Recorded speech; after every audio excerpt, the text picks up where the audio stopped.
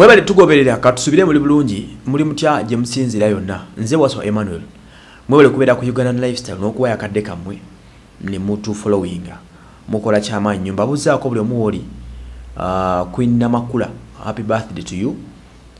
happy birthday okuva ewa Emma njikwagaliza Katsi yabadde ku fame Meet Celebrity Wednesday nga bulijjo tukoze ne Katoma Kamulamba ku celebrity night yo gyategeka wali ku fame nalangirira nagamba agenda kuwabira bannafa ba Red Papper olwokumukuba eggulire cham yibadde nga bajamwogera kemere gawo Katsono itogere saa zino yagamba Red Papper ayagala million 10 for defaming oboko nerinnya lene bakubaka amawulire amafu nga yagala million 5 baziwe fiye million 5 zibezize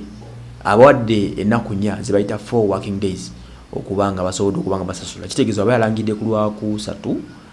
ababawererwa 4 olwokutaano then Monday n'olwokubiri zibayita working days entuufu weekends tezibeeramu so yagambye if not that bwagenda mu kkooti agenda kusaba million 5 olw'okumwononera erinnya era nabagamba ayagala bateeke million 10 before things worsen million 10 ku bank account ye eya Barclays Bank ndoza jatereka sente ndoza Barclays yavao yafuka absa bagita absa ennaku zino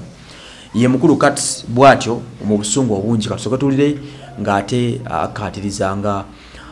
Red Papper wegeno mulira sente ze if I don't go to court,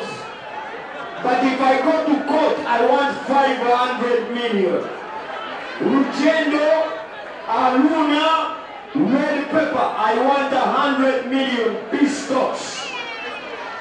If you fail to give me 100 million in 4 fucking working days, I want 500 million. Ye mukuru Kats Katamba MC bwato bwali na king of the mic yeri show yatero kola muhangu gwako ye mukuru Kats bwato bwe bitambudde ayagala sente okuva mu banafa Red Papper defaming Red Papper eno egwanyo mivumu miwunyo abantu benjalo bitanyo jiwa wabira ndoze ngejeri tabloid yo amoli ekuba okubinga bwe isanze tebafayo kukidirira